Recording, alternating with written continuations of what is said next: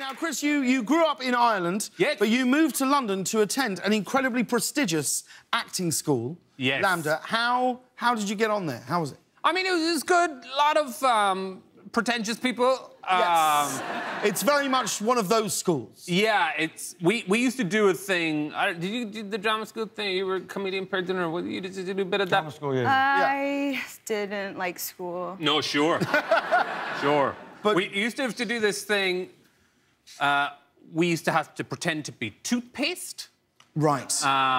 Like some kind of a movement thing. And we spent a day once pretending to be a baby. Where it was some kind of infantilizing of the mind or something. But essentially, it's like people in their 20s, and 30s, just crawling around going, I'm a bloody baby.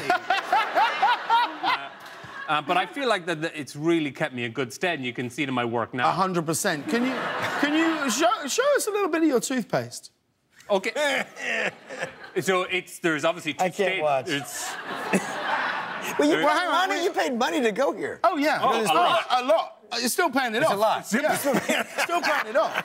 So I guess there are essentially two stages to a toothpaste. Sure. The cap. I'm not going to need to tell you which... Just do it. Got it.